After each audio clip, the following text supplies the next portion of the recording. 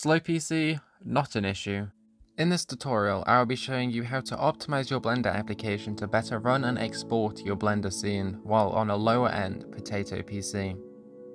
I will be showing you the before and after results of all the settings and adjustments made so you can decide whether it is worth it for yourself.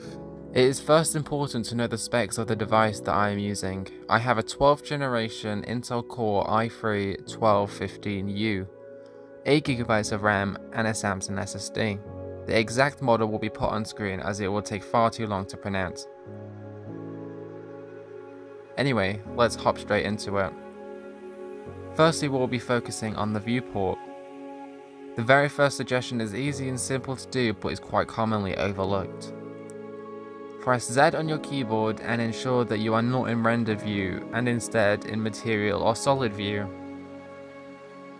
Head to the render properties tab, and for the best performance, you will want to select Eevee over cycles as that can be more resource intensive. Also, in sampling, decrease the viewport sampling. This will change the quality of the scene but not in your final render. You can set this to a value of 8 or lower depending on your specs. As a little bonus, you can also disable viewport denoising, which means your PC will have to do less work in the viewport. If you scroll down a little further in that tab, you will find Simplify. Start by checking that box and opening the tab. You will see some viewport and some render options. Start by decreasing the subdivisions to 3 or 4 and change max, child, particles, volume resolution and shadow resolution to around 0.5. It is important to note that this does not affect the quality of your final render, just while it is in the viewport.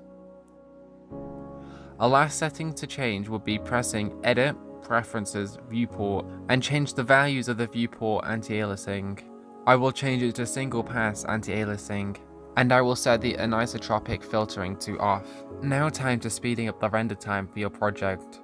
It is important to note though, that doing this will inevitably decrease the final quality of your render. It is important to start by noting that the render time of the default settings, which was 16 seconds. Since we are already in the Simplified tab, we will start there.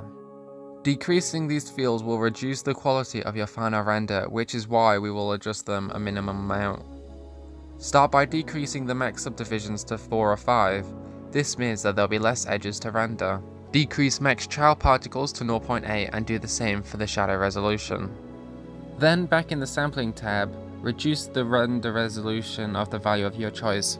You can play around with this. I will be changing it to 16. Ensure that ambient occlusion, bloom, screen space reflections, and motion blur is disabled. This could also apply for the viewport section previously.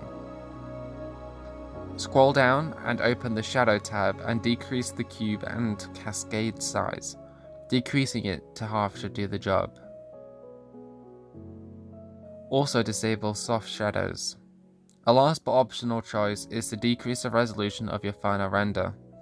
You can do this by going into the Output tab in Properties and changing the X and Y resolution, or you can just change the percentage resolution, which is shown below. This will affect the quality of your final render, but it means that less pixels will have to be rendered. After making those changes, I will again render my project. As you can see, the render time has gone from 16 to 17.69 seconds.